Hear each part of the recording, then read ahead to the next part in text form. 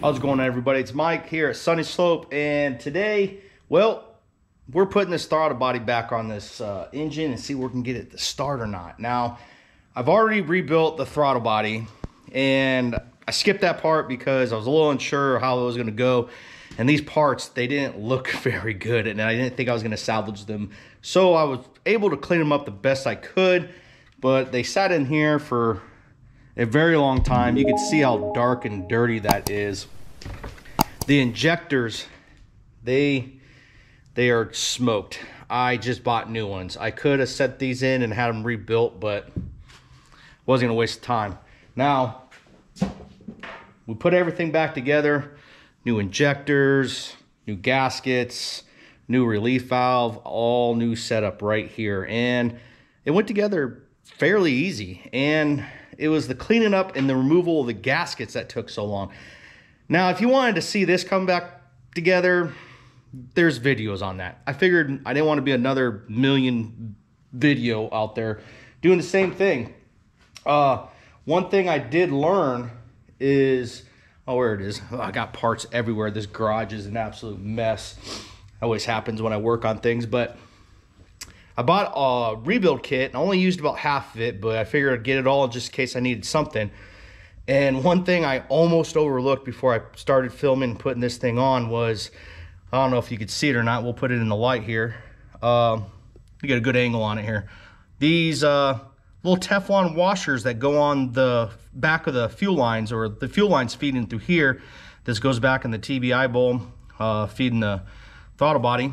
And I was looking at them and I was wondering, do I have to put like a Teflon tape on these, or do I have to do some kind of thread sealant? Well, I looked at my kit, looked at these really hard, contemplating it. Kind of went to a book, didn't really find anything in my book about it.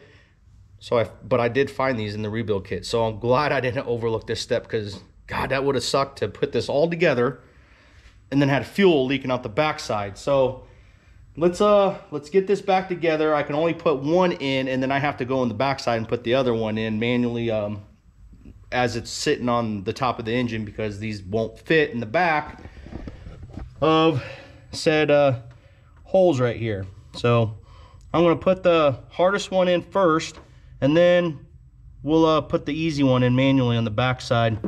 People asked about cleaning out the fuel lines. I didn't clean out the fuel lines. I didn't even blow them out.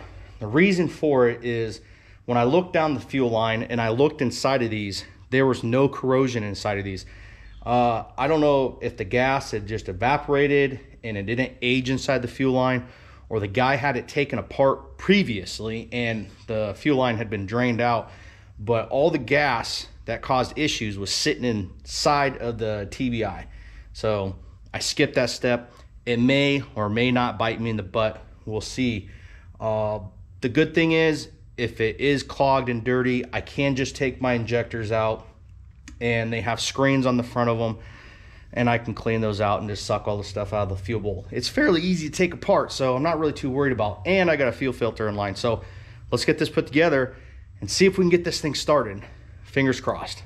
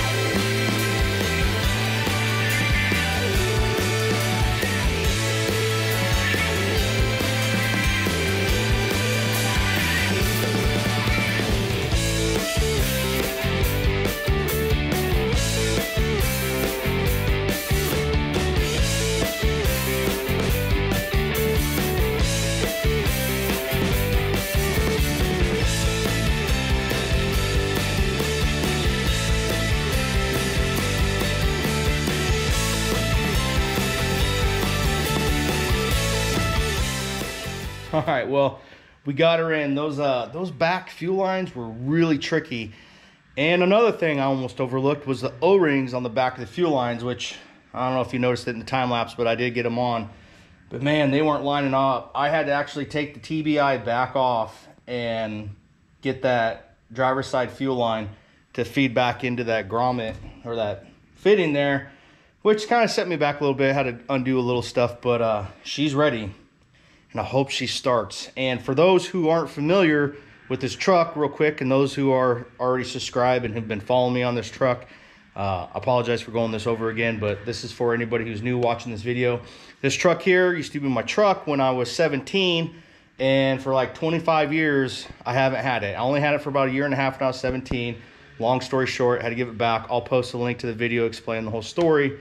But we wound up having to replace the fuel tank, the filters on it, the sending unit. There was all kinds of wiring chopped up. I'll also posted that last video up here so you can see everything. But needless to say, this was my first truck. This is gonna be my son's first truck. So we're trying to get it up and running, but it's just been nothing but fuel issues. And as you can tell, front end's got a bunch of whiskey dents. There's a lot of rot in the floorboards and not floorboards, but the rockers. We still gotta do brakes on the back side of this. All right, well, I'll give my son the honors of starting it up for the first time. This truck hasn't ran in like 10 years, I think. By the fuel, it looks like longer. So, all right, jump in there. Let's see if it starts up. I'll keep an eye on the fuel. I hope it starts. Oh, stop. All right, shut it off. All right, get out. I got fuel leaking out somewhere. We got fuel pressure, so that's good. But fuel sprayed out there, and I don't know why. Oh man, always gotta be a little something. I don't know why that must have been too much pressure or something popped something in there, but it came out the fuel regulator here. So I don't know what happened. I definitely smell gas though. Let me get some stuff back here in case it starts leaking really bad. All right. I've got some kind of leak on the back side. All right, let me tear this back apart and see what's going on.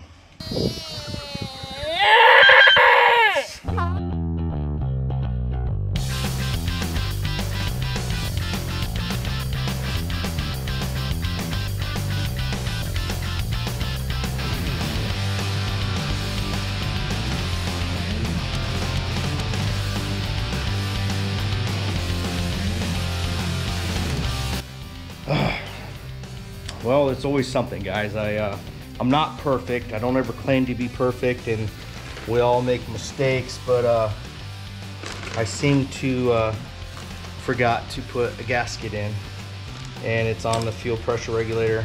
But the good news is I do have it, and that's where it's coming out. So it's an easy fix. That's what happens when you get in a hurry and you get excited to start something up. You kind of miss some steps. I'm a shade tree mechanic. I do have my faults, so don't fault me on that. Let's get this little guy on there and give it a shot.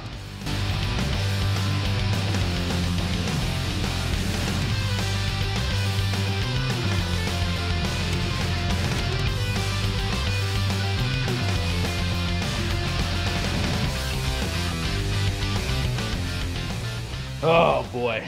Well, another thing didn't go right. Even if I would have put that gasket on, it wouldn't have worked anyways because it was too big. So I just made one. Fortunate part is my son's gone now and he ain't gonna be able to start the truck for the first time, but let's jump in and give it a crank, and let's hope no fuel spills everywhere. So I think I got it pretty much buttoned up. That was the only place that was leaking from, so I'm pretty confident that we're not gonna have any more fuel leaks. So let's get in and start it up. Oh, let's see here. I really wish I could be on the other side watching this. Let's check, make sure I ain't spraying fuel anywhere. Well, the pump built pressure. You think it's gonna start? Put in the comments you think it's gonna start. I'll give you a second. Random wires. Oh, I'm not gonna look forward to cleaning all this stuff up this guy put in here. So, all right, ready?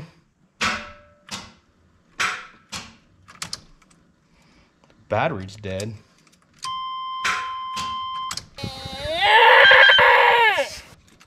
Dude, if ain't one thing, it's the other. Come on. How is this happening? I've had a charge on this battery the whole time. Oh, well, that'd be the reason. I guess you gotta put the positive battery cable back on if you want to start things. All right, one more time. Get in here real quick. Oh. It's kind of funny that, did anybody find it funny that it clicked over with no positive battery cable connected? How did it get power? Oh, through the battery charger. Duh. All right, ready? Think I'm gonna have any more issues?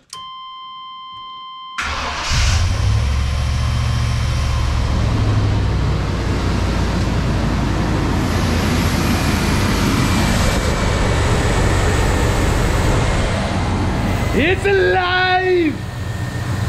This is the first time this engine has ran in 10 years. I'm finally. Oh, that's awesome. I've got some vacuum leaks to fix, that's for sure. But she's running, people. She's running. Let's give her a couple boom booms. Let's give her a little bit of the beans. I haven't heard this truck run in 20 plus years. And no knocking, no nothing. All right.